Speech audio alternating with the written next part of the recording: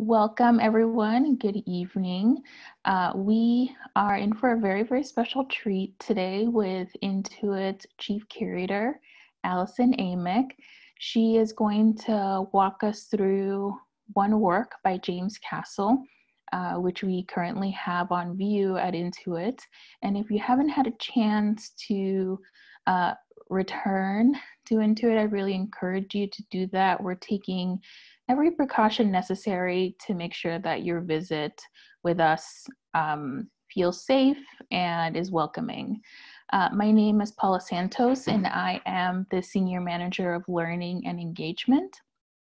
And we are so excited to have all of you here today. We have a suite of online programs that we started since March, and we are definitely well on our way to becoming, at least pros at this part of it, at the art, at the looking together on Zoom. And with that, I'm going to pass it over to Alison, and she can introduce herself, introduce what will happen this evening, and then we'll start looking at the work of art. Thank you, Paula, and thank you everyone for joining us here today as we prepare to look at a wonderful drawing by James Castle. Paula, perhaps we could go ahead and bring up the artwork. I encourage you, while we're looking, to take a moment and to really look and to look deeply and to really think about what it is that you're seeing as we go on this journey together, and to consider really where the work of art leads you as you're viewing it. And so we'll begin here with an image of the artist James Castle. On the next slide, we have the work. And this is a very intimate landscape created by American artist James Castle, who was born in 1899 and died in 1977. We're looking at an untitled work. It's a horizon with a farmscape that is also undated. It was created on found paper and with soot, and it measures about 6.5 by 6 inches. So if you're looking at this on the monitor of your screen, it's not significantly different in terms of size or scale. So again, a very intimate piece. As Paula mentioned, this work is currently on view at Intuit, where it's accompanied by 5 other landscapes, also from the collection of Victor Keane.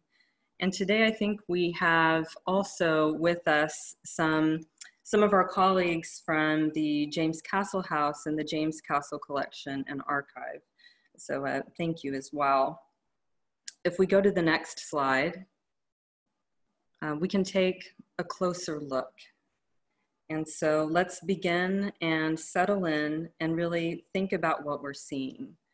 And so let's start with looking at the surface and looking at the paper and noticing its shape, how it has irregular edges.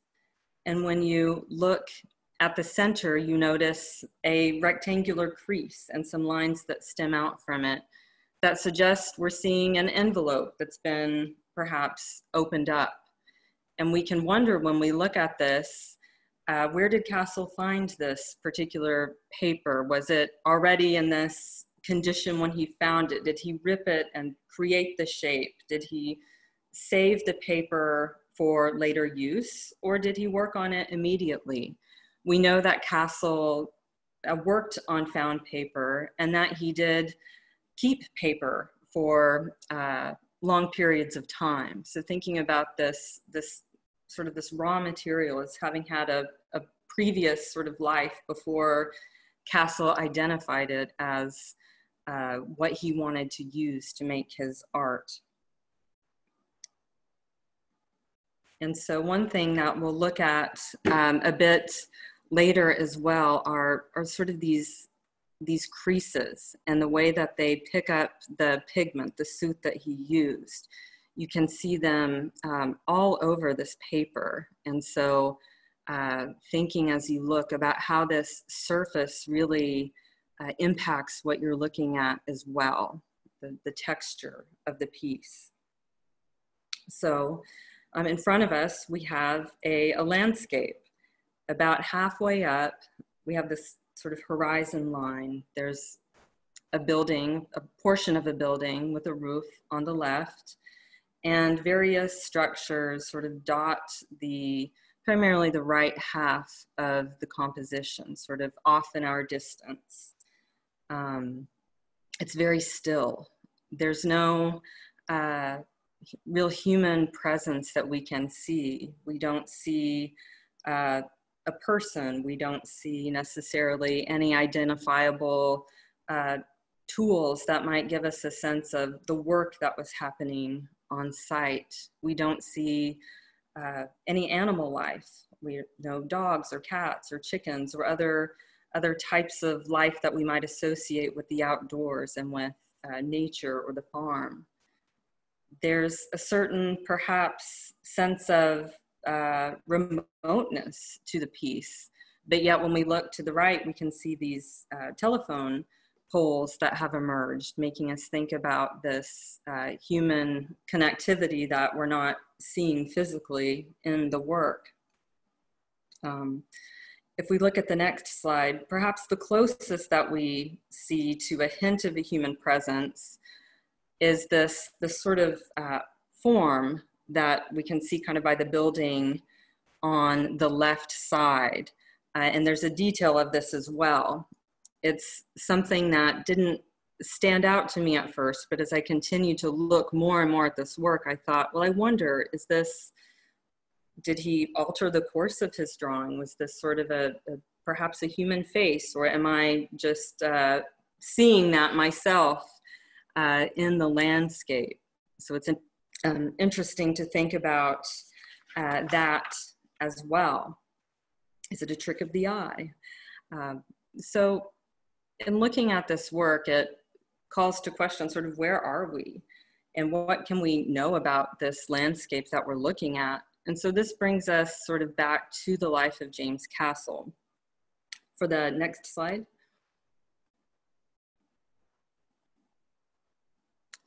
Here we see a map of Idaho on the bottom and some images on the top of Garden Valley, Idaho, which is where Castle was born in 1899. He was the fifth of 7 children. He was born deaf, and his older sister Nellie later lost her hearing when she developed a case of the measles. From around 1910 to 15, Castle attended the Idaho State School for the Deaf and the Blind, along with Nellie for a part of that time. Despite some schooling, he never really learned to communicate in a traditional manner, meaning speaking or writing, though he did copy and create wonderful compositions using words and language,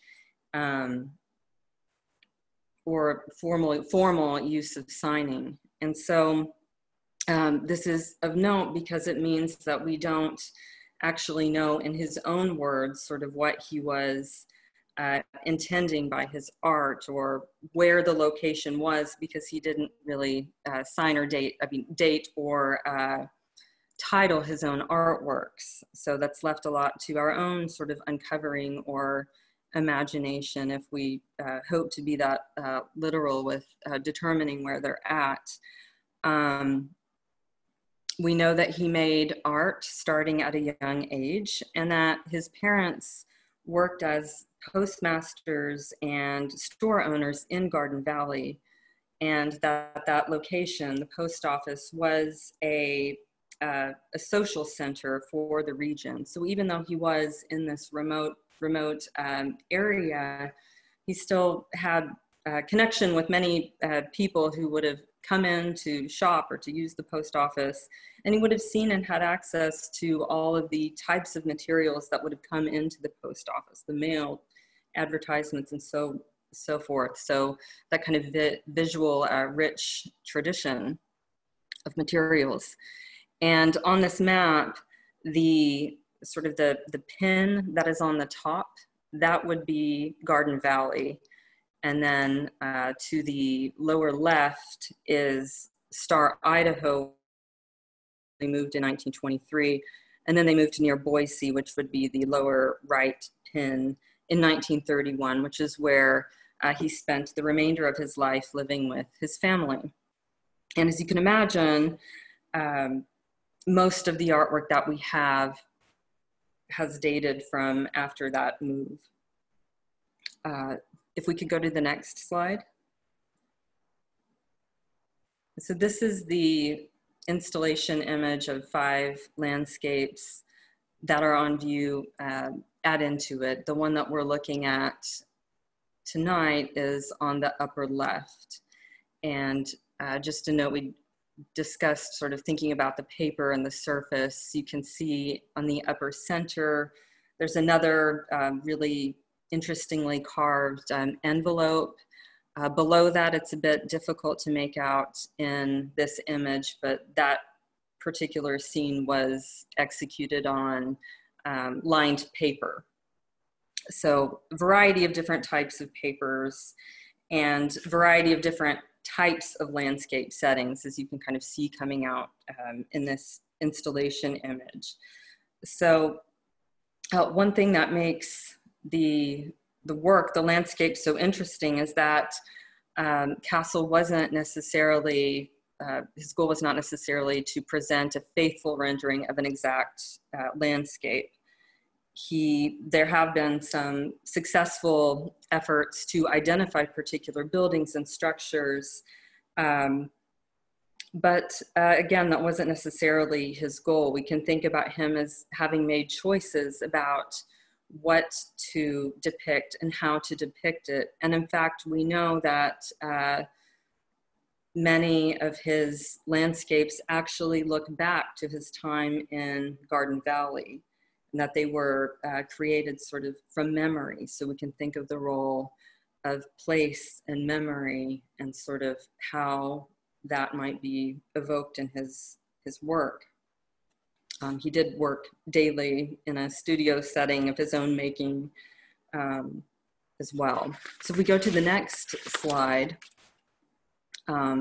this is a back to our image, and we can really notice that texture that we saw when we began this looking, the way that the ground, the darkness of the ground contrasts with the lightness of the sky, this contrast, white, dark, presence, absence. There are dramatic lines in the sky. There's some that sort of move down almost into the horizon. There's another that's almost sort of a side V in the sky.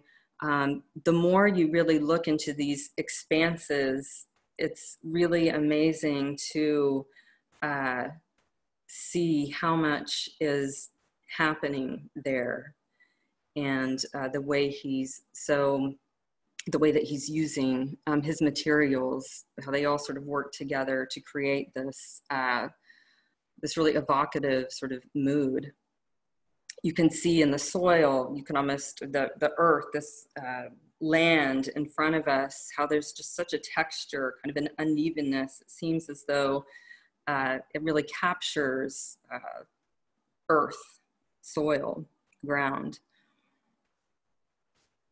We know from the label and from Castle's materials that he created his works in a mixture of soot from, if we could move to the next slide, from a wood-burning fireplace and saliva, and that they were applied to paper with materials such as nails and sticks. And some of his works incorporate color, which was formed by wetting paper, pieces of tissue, to extract that color. If we go to the next slide,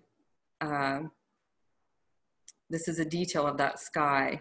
And once you really zero in on it, and I would encourage you, if you're local and available, to come to Intuit to see the object sort of in person, you can really see how much is actually going on in this space. You can see there are these areas of blue to the left, and then sort of some flecks that appear throughout. There's also some sort of orangish smudging or marks, suggestion perhaps of sky or landscape aspects that appear above the buildings. And so we wonder, were those marks there on the paper already? Were they deliberate? Either way, they certainly add to the feel of that space. And when I was chatting with Kristen Hill at the James Castle House, she was reminding me about James Castle as being a smoker, and talking about how she'd seen one piece, for example, where there was even the imprint of his fingers, his tobacco sort of stained fingers on a work of art. And so now when I see these sort of smudges here, I wonder, you know, was that a deliberate choice? Was that something that happened on the paper? This is a double-sided drawing. Was it something that he capitalized so wonderfully on, or how did all of this come about? So either way, it certainly adds to the effect of this beautiful skyscape. If we move on to the next slide. So I just mentioned that this is a double-sided drawing. So we'll take a peek at what's on the other side of the drawing, which is equally wondrous. Castle was a prolific creator. He worked daily. He enjoyed showing his art to others. He was known to have organized his work by size, to wrap it, bundle it, and then sort of place it in walls, on rafters, and in other sort of protected spaces. And so he also sometimes created displays of his artworks and would even document them. And so that's what we're seeing here on the other side of this image. You can see some of his constructions of figures on the lower left. You can see other drawings. He is known to have displayed favorite drawings in his working spaces. So we have this sort of beautiful glimpse into his world. In the next slide, you can kind of get a taste of some of the other types of works that he created, but here you can also see, for any of you who may not be familiar with works of Castle outside of this landscape, here are some other examples of his work that kind of show the types of objects that he was, and subjects that he was interested in. And if we go to the next slide, we can also think about how is it that we, given the time and location and sort of everything, how is it that we have even come to know the work of James Castle?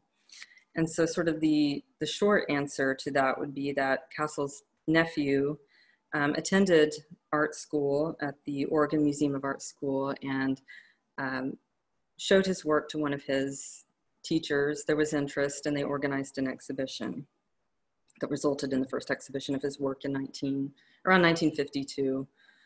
His work over the years was shown primarily in Idaho, and nearby there were some traveling shows that traveled even, I think, to Alaska and Texas as venues. Then things went quiet for a while, and what you see here throughout the 1980s, then in 1997, Intuit has its own history with Castle, organizing Silent World, the Art of James Castle, and you can see some installation images from that 1997 exhibition here. And also, I love the image on the lower right because it shows one of the bundles. It also shows some of the other materials and helps kind of get a sense of scale for some of this work. You can see in the slide on the lower left, these the cigarette cartons and how he sort of transformed them as well. And now his work is very widely collected, and you can see it in many major museums and exhibitions. So we can go to the next slide. And so I have been thinking a bit about Castle and about place and its importance. And even last night I was sitting looking at an image of Castle's and listening to a talk on, not related to Castle, but on Gabriel Garcia Marquez. And one of the interviewers was, for the panel, had posed a question, does place still matter in the same way? And they were talking about the importance of solitude for him as a writer. And so I started thinking a bit about the importance of that solitude for Castle, the way that he had this ability to, in this space that he was allowed to create, and sort of what is it about place that draws us to an artist's work, especially someone like Castle, who is so interesting because his works, I see them as being very much about a specific place, but yet they also sort of transcend it. And there's this aspect of memory that comes in as well. And so kind of this unification of memory and place. And I think as a viewer, it's interesting to think about that when approaching his work too. But also now, as of 2018, one can literally have the experience of going to a place, to the James Castle House, the now renovated site where Castle lived for, with his family for much of his life. And these are some installation shots of that site, which now is hoping to keep Castle's spirit of creativity working on site through artist in residency programs. You can see the original rafters in the image on the right, and on the left, some of the materials that were uncovered, including this really wonderfully decorated collaged wall that was uncovered. And of course, there were some works that had been discovered there as well. And we'll go to the last sort of concluding slide. And so in this sort of quick snapshot of Castle and his work, I'm curious as viewers sort of what your response is to the work, or how, what's kind of going through your mind when you're looking at, or how you might think about it. I know we have a few moments left.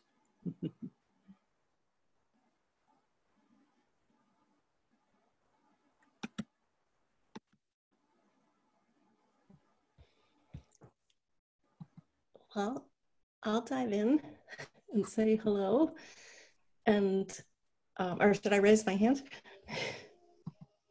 Oh, go ahead, Lisa. Thank you, Allison. That was really lovely and great to see a whole bunch of you and have moments just to gaze at and contemplate on James Castle's work. And this is really lovely. I'm proud to be a friend, a longtime friend of Intuit, and especially for all the people that early on just made sure that Intuit showed James Castle's work early on in the first time in Chicago. I just wanted to have a shout out to the James Castle House. And I know Rachel Reichert, who's here this evening, and I don't know the other staff, but they are doing work at the highest order. And as someone in the House Museum Racket, or formerly in the House Museum Racket at the Roger Brown Study Collection, I really, really admire how they're approaching the preservation and using James Castle's life and work as the turning point and the inspiration for everything they're doing. So Thank you, everyone. And I encourage everyone to go to jamescastlehouse.org. And if you go to Explore, they have really great videos that you can learn a lot and see a lot. I'll also mention that Rachel Reichert is co-runs something called the Atlanta School in rural Idaho, and you should look that up as well. It's a kind of an interesting artist residency based around appreciation of land and place and preservation. I'm sure connected to her deep appreciation and her colleagues for the landscapes of James Castle. Thank you, Lisa. There's some activity in the chat, which I'll share with you, Allison, there's some comments about the textures of the sky and the subtle shading that you so beautifully drew our eye to, especially here with the color that maybe is purposeful smudging, or, you know, maybe even thinking about, did his hand have that smudge on it and then it transferred to the paper? So texture is a really big thing. And also, I think you might have said this, but did James Castle learn ASL in his life? It's my understanding that he did not, that he used a form of family sign, but never formally learned to sign.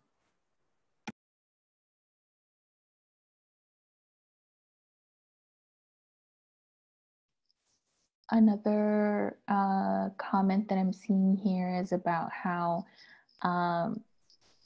that it seems that James Castle was able to capture wide open space in these drawings. And have you, as you were looking at these images, did you think about that space that was created on these pieces of paper? I did. I think it's what drew me to this image, is because there is just sort of this expanse of ground, this expanse of sky, and I just found that I kept wanting to look at it. I think I see a comment in the chat as well from Jonathan. I keep coming to how complete this landscape feels, and that he feels immediately in that world. And I do. My experience with it is that the landscape, it creates a feel and a mood that is immediate for me and my viewing of the work. And so that was one of the reasons I thought it'd be so interesting to look at with others, to sort of see if other people had a similar kind of experience with it, and to think about looking at something that in some ways is a kind of stark, but yet is very expressive and really has so much going on, but that one could perhaps, with any work, especially that's intimate in scale, I think they're very easy to just sort of walk by. But I think, you know, sort of bringing these sort of intimate works to the program is nice. So now I think when you go to Intuit, you will be sure not to miss this. Also, Meg had this comment that you can almost like hear the wind in like this very flat land. And you can really do feel like, for example, when you were talking about the soil and the texture of the paper, you know, it makes me think about maybe erosion as well, right? Like, you know, this earth that perhaps is cracked in some way. Is there any other comments that we have? You can unmute yourself as well, or you can use the chat. We have both features here. I have a question. So he never had to work. He was able to make his art. He made his art. He did. He helped around the home with certain activities, but most of his time was spent he was able to devote much time to creating art. So that's tremendous. That's great. And Lisa, thank you so much for mentioning the James Castle House. And I would also add as a second great online resource, the James Castle Archive and Collection. Both of those, since I'm not sure everyone is traveling the same way that we used to be before. So if you're wanting to have some quick and easy access to additional information, both of those sites have some great resources, and also many more examples of Castle's images. I'll also, just to follow up on the last comment, I am so astounded over and over when considering James Castle's work, because I don't really know of another artist who did nothing for their entire life, you know, past childhood, whenever he started, but make art. And that's just like completely extraordinary. And he did it so with such intensity of focus and confidence and everything. And I always like to share books. And so I would imagine these books would be in Intuit's library, the Robert A. Roth Study Center, but Lynn Cook's collective writings called Show and Store is, I think, one of the really, really fine pieces. And hold on, I'm gonna get one more book.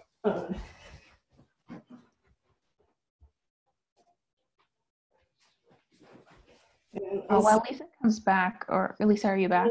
Castle Primer is a really, really great book. Maybe Rachel could put in the chat if and how you can acquire this great little book. So one last question by Phyllis. How durable is soot as a drawing material? Which is a really important question. Yeah, that's a great question, Phyllis. I suppose I'm not sure. The works that I've seen tend to be in pretty good condition. I know some of his works have undergone conservation. I don't know.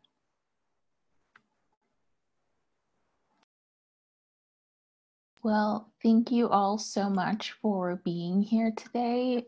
This last slide is about our sponsors who have helped us make sure that the time of our teaching artists and our guest speakers was compensated, and of course our new interpretation and the work that we do post our programming. I also want to invite you to Intuit's Visionary Ball, which will happen tomorrow at 7 p.m. You still have time to register. It is free. You don't have to pay to join us at our Visionary Ball, where the artist Lonnie Hawley will be honored, and there's an online virtual program accompanying that. Other than that, please just stay in touch with Intuit. Thank you from wherever you are visiting us from virtually. I saw some chat of Minnesota in the room, but thank you so much for your continued support of our museum, and have a really great night.